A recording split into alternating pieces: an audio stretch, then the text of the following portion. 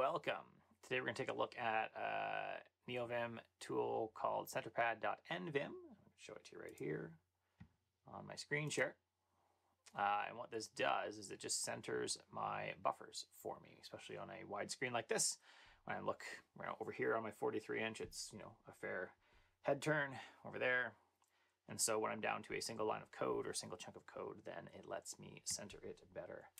So let's go over, and we're actually already kind of in my setup. So let's go back and look. So I have I'm in config or .config/nvim, and I've opened plugins and Keymaps.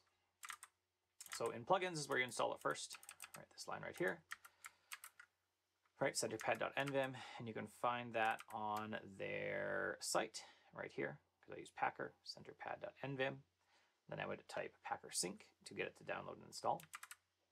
And then my next step is to set the Keymap, which is this last line right here, that one. And what you can do in here is I have it set, I just left it where it is, set to liter Z. And then if I look here, you can actually set the width of the buffers on the left and right. So I've set them to 60 and 60 so that it matches. Now if I type liter Z, this is what it does. It just brings in the sides so that I am not looking so far off to the side, right? So I'm again looking at the 20 there versus looking at the far side of the monitor.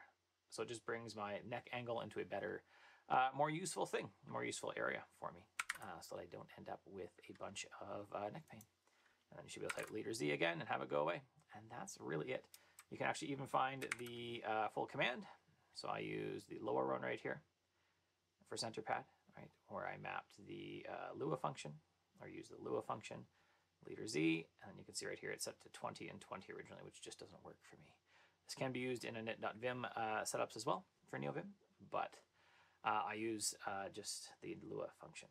So that's it. That's just a better way to center your buffers, especially on widescreen monitors. If you have like a big curved monitor as well, that can help you not be straining so far to see the main area you're working. And that's it. If you want to support the channel, become a member is the best way. curtismchale.ca/membership, or take a course, curtismchale.ca/education. Have an awesome day.